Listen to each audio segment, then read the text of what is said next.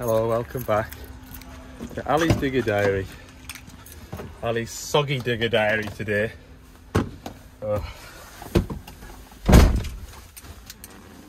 The old flu hasn't got much better.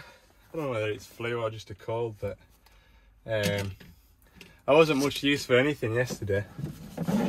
Today I feel better than I did yesterday anyway, so that's an improvement, but this weather is really making me not want to do much. It's teaming it down. Anyway, we're gonna go and have a look at an oil leak. If you watched the previous video, oh, that came out on Sunday, didn't it? So if you watched yesterday's video, then you'll have seen me having a look at it. So it's not a gasket as such. There's 3 O-rings. So it's perhaps an O-ring poking out the side of the block. I'm really hoping so. So yeah, I'm gonna head up to there and get that job squirreled away. Hopefully, if I get it done in decent time, which on paper, although I've never done the job, I'm expecting it to take an hour and a half or so. This afternoon I should be able to get through to a 140 LCR and service it. That's what I'm hoping to do. And it's got an NH3 sensor fault, which is straightforward enough. Sensor change in the exhaust. So that's my plans for today, but I have messaged the customer of the LCR just to say I'd like it to be today, but it might be tomorrow. We'll see how we get on, and that's all alright. So yeah, biggest challenge today will be this blooming weather. Okay, we'll head on up to this dig.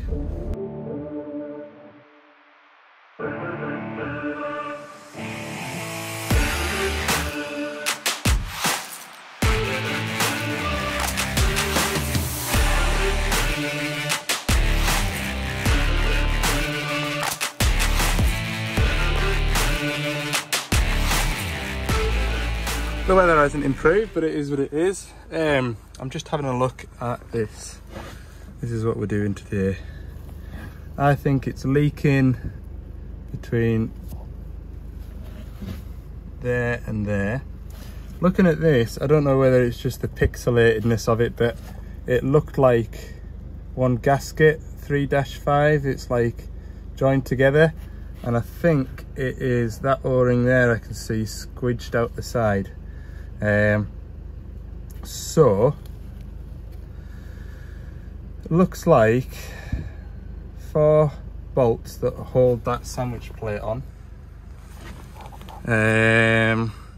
But this piece here is the engine oil cooler, so we'll have coolant as well. So I'd imagine there's a feed and return hole, and then a third hole will be a coolant back into the tank, back into the block. Because we've got a pipe on here that goes in the way, so I'd imagine it cools and then goes back into the block, or from the block out, and that way. That is that's what we're looking at. So I've got coolant with me. I've got a, that's not AdBlue, that is a swilled out drum of fresh water. I've got extra tins of brake cleaner with me to clean up afterwards. While we're doing this, by the way, I've got the engine oil drain. I didn't want to run the engine too long, so it's a bit of a slow drain at the moment. Probably don't need to, but if I drain it all out, I can put the full amount back in, and then it's at the right level, and it's fresh stuff that's in it. Right, I'll open this bag. I was correct, it is a gasket.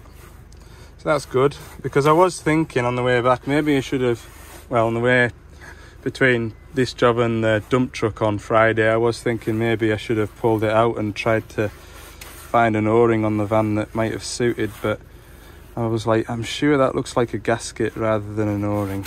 We've got these O-rings here, which will be for the coolant pack. We've got that is an orange one. And we've got this one here as well, which is also a seal ring. So I know I'll definitely need that one, but I've got these as a precaution. You see, you just don't know what you're going to get into, especially when you're doing the job for the first time.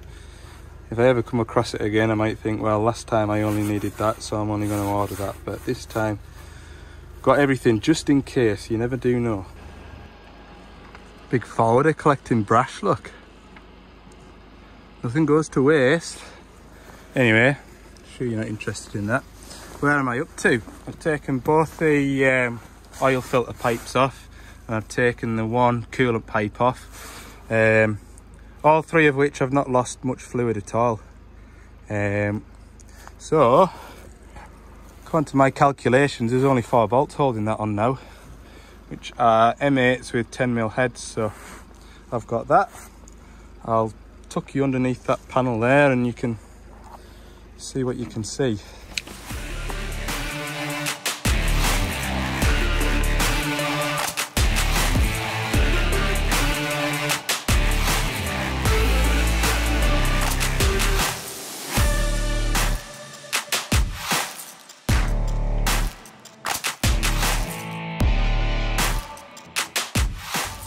Okay, I've got 4 bolts out and a bonus bolt which holds that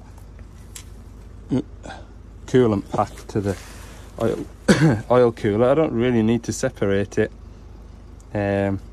just now anyway, don't think, unless there's a bolt behind there. I think it's just held on with paint. I'm going to give it a tap, see if it'll come off. I think I've got all the bolts. Find out in a minute. There we go. Just get myself in a position to show you. So, it doesn't look like it was this gasket leaking. What I could see leaking out was this cap. So during production, this cap was obviously preventing something from leaking while it was being built. And they've trapped that in there like that, preventing a proper seal. Marvellous, isn't it? Held fire.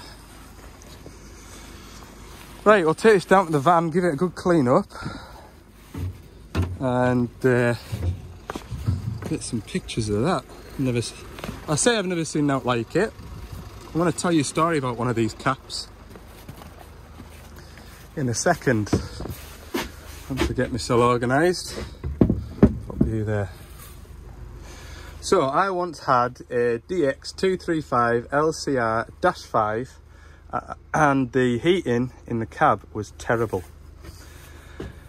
However, that machine had a harvesting head on it and it was away down in Welsh Wales when it was noticed. So you'd run the machine for the first hour and there'd be a bit of heat in the cab and it wasn't too bad.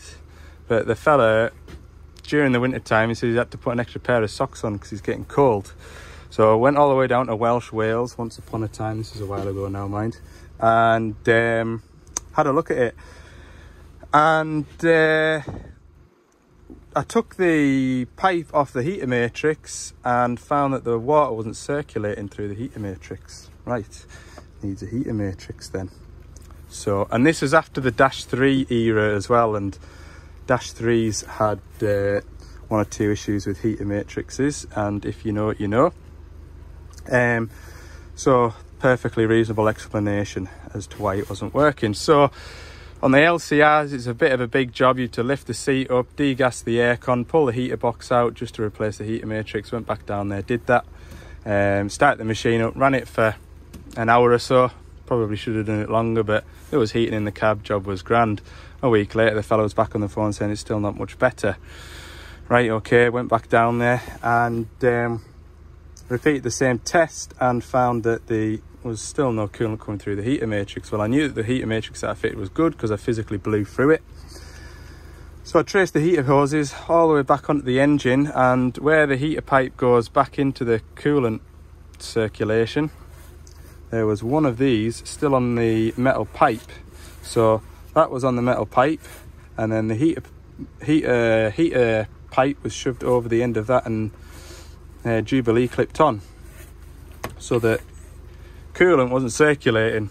So when you started it up, you would get a fresh flow of hot coolant, and if you had the fans on in the cab, your fans would basically act as like a fan on an engine. It would cool that coolant down in the heater matrix to the point where it was blowing cold again. And that's what it was. Silly little bung like that. So I've only ever come across it once, and now I've got a second occurrence of a foreign material on the new machine. So there you go. These things happen. It's just you know, human error, isn't it? These things happen. So what I'm going to do now, you can see around here where it's sort of damaged the seal. Obviously I'm going to replace that. On this side there's 5 bolts that hold this piece in, and I mistakenly took that one out instead of that one next door, which is the shorter one. I knew about that, but I think I left, yeah, I took that out thinking I was taking that out, and then I took that out thinking I was taking that out, and then realised and I'd left that one in. So that's the story there. Right, I'm gonna get the old pressure washer in a can all over this, give it a good clean out. I'm not going to shoot it up there, don't worry, there's not going to be any residue left over. I've just charged my compressor up, so that's full of air. That's why the van's running. And putting the compressor on. Give this a right good clean up, and then we'll reassemble with a new gasket. I'll also need to clean up the mating face on the engine block as well. Right, the block's clean, but there's still a steady dribble of coolant running down there, so I'll just let that do. I'll give it a good spruce up when and I'll get it all back together. I'm just going to try and encourage this out of here. Yeah, you can see now the flat spot on that seal. Can you see how it's damaged? It's amazing really, it's done 800 hours. You'd have thought that would start leaking. I suppose once it's got a bit of age and a bit of heat about it, that might be the reason why. I'll just make sure we get this lovely and clean before reassembling it. Also, any of you eagle-eyed people might have noticed there's an O-ring missing there. I've just extracted that from the pipe underneath the machine, so I actually think my parts man's gone ahead and ordered replacement O-rings for them as well, so if I've got them I might as well replace them, then they're fresh too. Give it a right good clean up.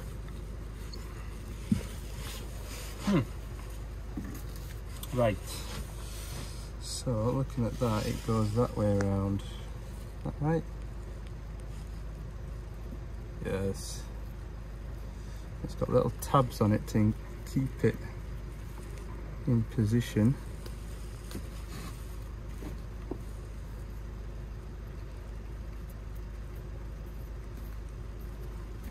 So it shouldn't fall out when I try and replace it, hopefully.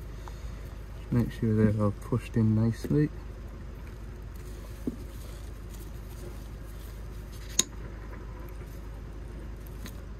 There we go. Don't want anything sitting over this lip.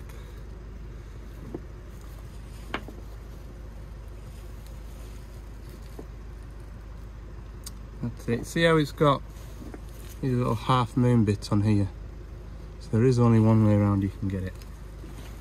And that is all correct. Gently encourage that in there. There shouldn't be any oil in here anyway.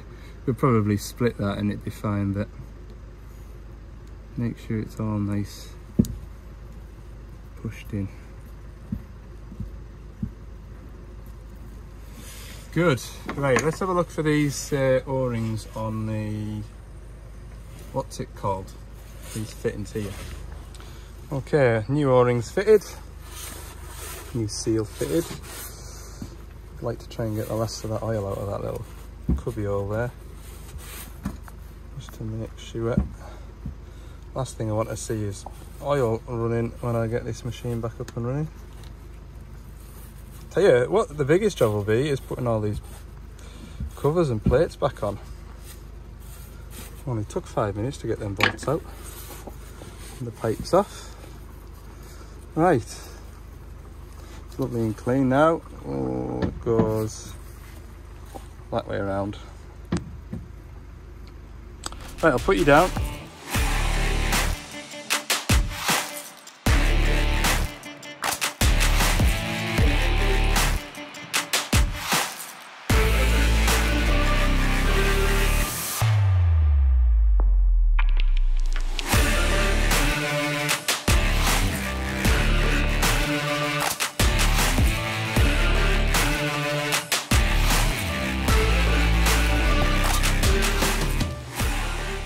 Fitted up.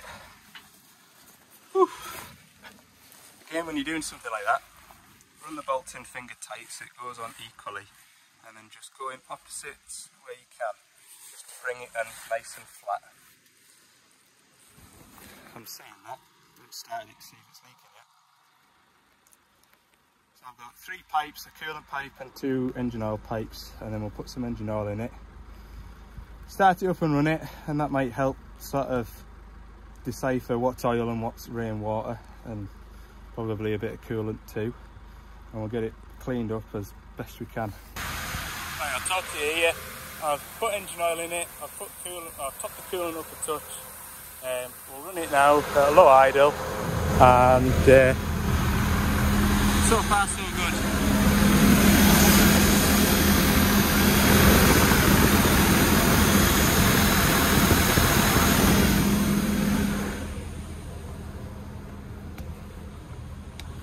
While that warms up,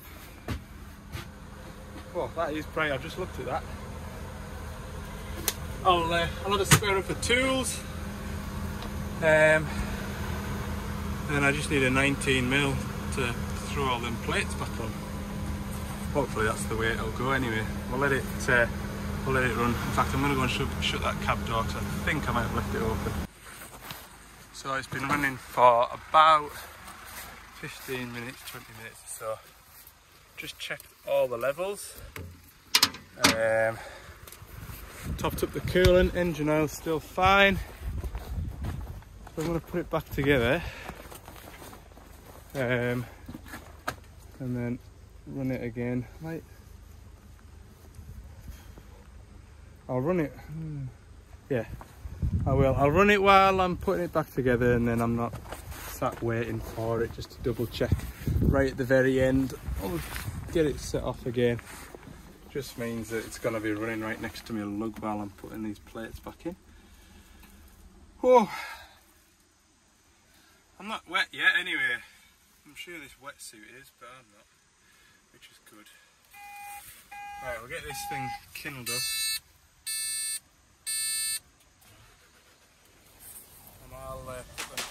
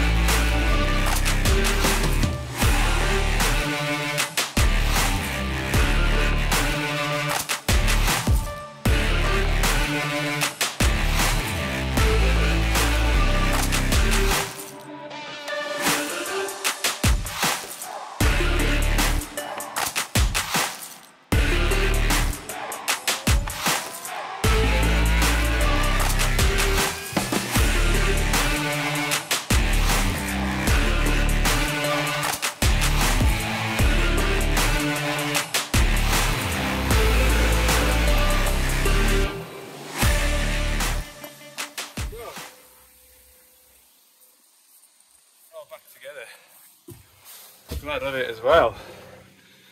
Right, I'll get squared up and then we'll have a chat. There we go. Job done. It is lunchtime, 12:30. And I got this box this morning sent through from Ash Tree Care. He's got a YouTube channel as well, go and check it out. And also Instagram as well. We've got some bits and pieces in this box, look. I did say fragile and I wasn't 100% sure. It's good, isn't it? Whether or not the contents inside had survived, because there's a lot of jingle jangling, but I realise now it was pens and bits like that, so that's very good. I think maybe there isn't. I thought there'd be a sticker. I thought there was going to be a sticker to go on my sticker wall, but perhaps not. Oh, wait a minute now. Oh, some sweets. Hell, there'll be a nice little treat on the way back. More bottle openers. Somebody must think I drink all the time. I don't. Aha! Sticker. There is a sticker for the sticker wall. I'm about to have a cup of coffee as well, so I'm gonna might as well use a new cup. There you go. Ash Tree Care. Oh, another cup that doesn't make it underneath. I think you have to buy proper Nespresso cups that only give you a mouthful of coffee. Oh, I was going to open this. I want the sticker wall. There we go, look. Nice big one to go down there, maybe. There was a comment about putting the stickers on the inside of the van. I should maybe have it on a board that I can move into the next van, but the reason why I'm not putting the stickers on my toolbox is because the toolbox is minging. Minging, if you're not from up this way, is filthy, and they probably won't last very long. That is on both toolboxes. I had thought about doing it on here, but a couple of applications of the Gordon stickers and they don't stick to the wood. I thought about stickering up this box, but it's kind of textured and the stickers wouldn't stick to that, so they're going on the van, and it'll just be a new challenge when I get a new van to... Right, so I'll get the sticker applied and have a cup of coffee and a bit of lunch. Oh, there's a hat as well. In fact, that hat is just in time because that one's wet. I'll put it on, I will. Right, cheers, thank you very much from everyone at Ash Tree Care. Okay, I've had my lunch. I'm not feeling too bad now compared to how I did this morning, and I didn't want to commit to going and doing that service and sensor if I was feeling pretty crap. So I'll it won't be the end of the world if I don't get it today because of the way the weather is. And also it's literally just outside of Carlisle, so but yeah, no, the time of day it is, we should get that squeezed in today, so I'm going to go and do that, and then I'll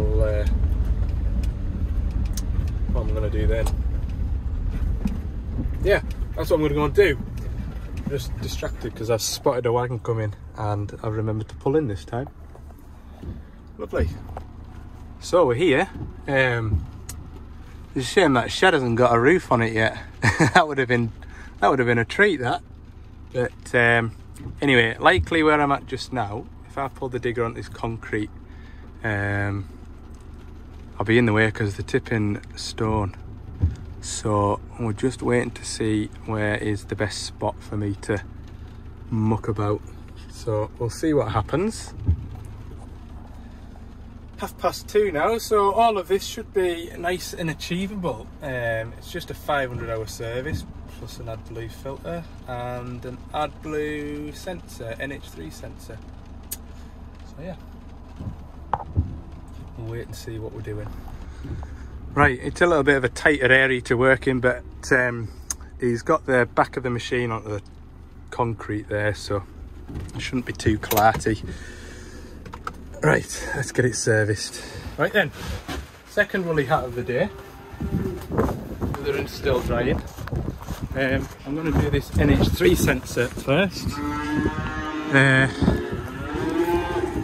NH3 sensor's over there. I'll take this cover off. 5 19mm bolts, pop this off. And yeah, we'll do a modification to this. I'll explain more in a minute when I've got this cover off.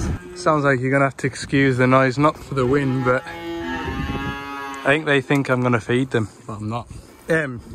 Right, so this is the NH3, or the ammonia sensor. The job of this is to make sure that once the AdBlue's been injected all the way around here, that by the time it goes right through the system, it's getting used. So it detects any slip, they call it, I think. So if there's any ammonia coming out of the exhaust, that is because there's too much AdBlue getting dosed in. Now the reason why this sensor will have failed is this weather. The machine was parked up for a while, and it was parked down there, I think, and the wind will have blown the rain and the snow and everything else into that tailpipe. It'll have sat with rain and water in there, and he's got to fire it up, and the water goes up onto the sensor, and I believe the ceramics inside, it's not as tight as I thought it would be, the ceramics inside the sensor will have failed. Now the error code is NH3 sensor failure, and what he was saying before I started here was that oh, that error code's gone now, and they do, for some reason it flags up 2 or 3 days on the trot and then it forgets about telling you. And so it's an easy assumption just to think, oh well, it must be alright now, just one of them intermittent problems, it might be okay now. But in actual fact, the sensor's failed, and it's failed, and that's it. It doesn't come back to life. And I says to him, if you started to use the machine, it would start to use a lot of AdBlue, because it doesn't realise that there's unburnt AdBlue going past the sensor. And then that begins the process of blocking up the SCR with unburnt, unused AdBlue. So it's really important to change this. Doesn't necessarily have to be that day you have to rush and change it. It's all right. As I said to him on Friday, you know, you'll be all right to use it over the weekend if you need to. I'll call in on Monday and get it changed out. So that's what it is. Now, unlike the NH3 knock sensor where you've got a nut, it's all one thing and you start twisting the wiring, so I'm going to need 2 hands just to hold it. But to prevent this from happening in the future, what I'm going to do is cut this tailpipe off there like that and put a flapper on it, and that all but eradicates NH3 and knock sensor failures. On the earlier generation of machines, that sensor used to be there, and we used to get knock sensors failing all the time. And when a knock sensor goes, it puts it into a limp mode, it's a bit more urgent. So anyway, 2 sensors were swapped over, and there was a software upgrade to go with that. And yeah, we weren't getting knock sensor faults anymore, but we started getting NH3 sensor faults. In the finish up, we decided that a rain flap like that, I think it was Balgownie up in Aberdeen that came up with the idea first, and we sort of copied. So yeah, that's how we sort these problems out. There we go. Oh, it looks stupid. Well, it ain't stupid if it's saving this man however much it is for a sensor, believe me. It ain't stupid if it works. Yeah, there we go. Hopefully that'll keep the job right. There's a bit of laptopping I need to do, but I'll do that at the end once I've got the machine serviced. I just need to make sure that that sensor's working as it should. Reset the error codes.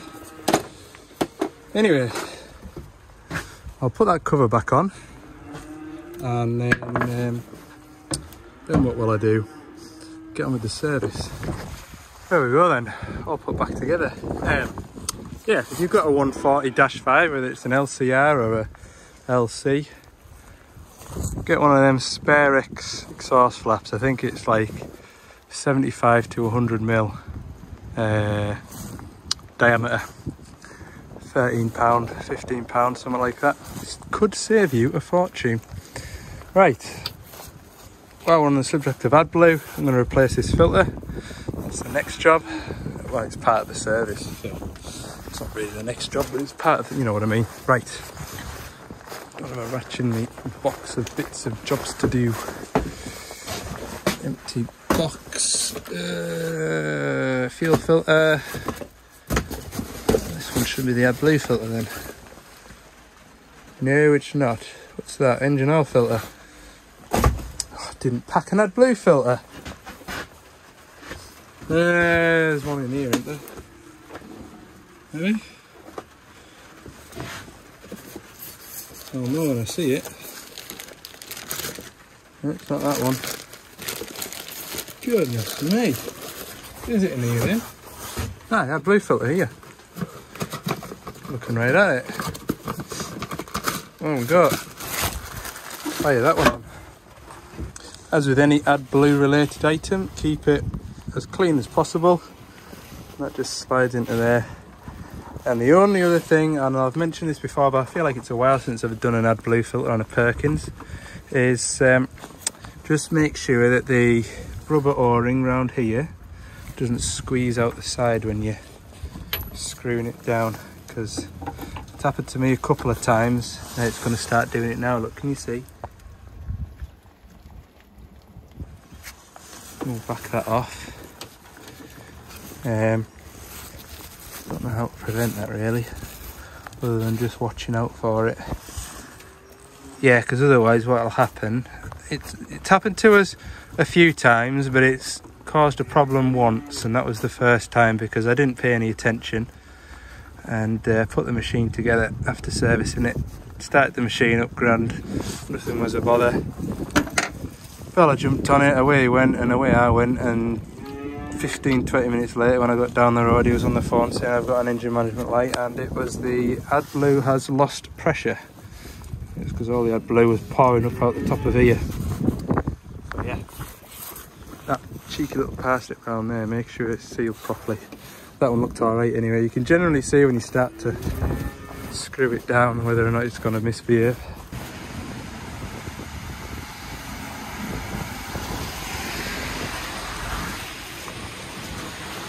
That there's the reason why I didn't service it at the other side of this shed. And I'm pleased now because he said, oh, I don't think there'll be another tipper for another hour and a half. How long do you think you'll be? And I said, well, I could probably do it in an hour and a half. Don't need to be in there.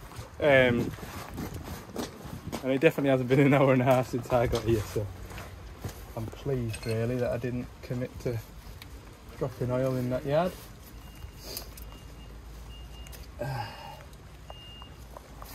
Right, what I'll do, I've got a couple of services booked this week, so to save you the repetitiveness of it, I'll put you on a time lapse and we'll get it done.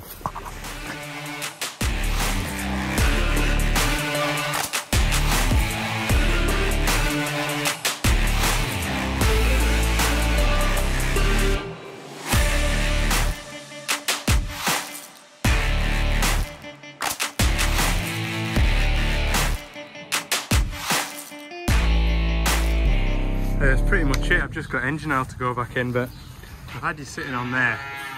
Probably should have put you inside, but then you wouldn't be able to see much for the windows getting wet.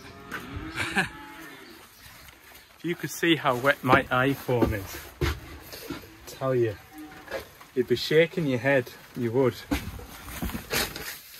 Especially if you knew how much I paid for the thing. Oh dear. Right, I'm gonna get a funnel, put some engine oil in it. We'll be fit to start it then. I remembered that my laptop needs charging. So I'm on with that.